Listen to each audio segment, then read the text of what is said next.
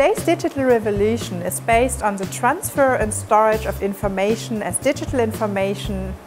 which is currently done on transistor-based elements in computers and all types of portable electronics.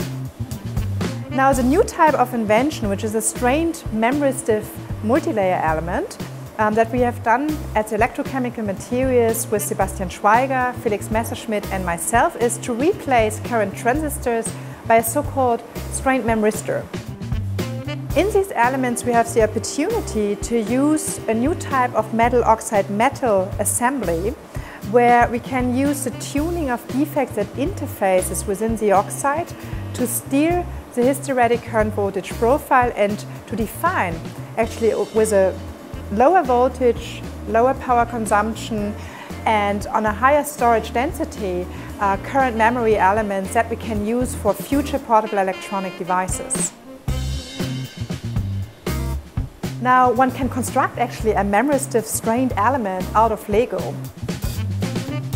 And we can see this here where we have actually the black cubes, which are the metal lines in our device, and where we replace the conventional memristor oxide by two materials, in blue and in red.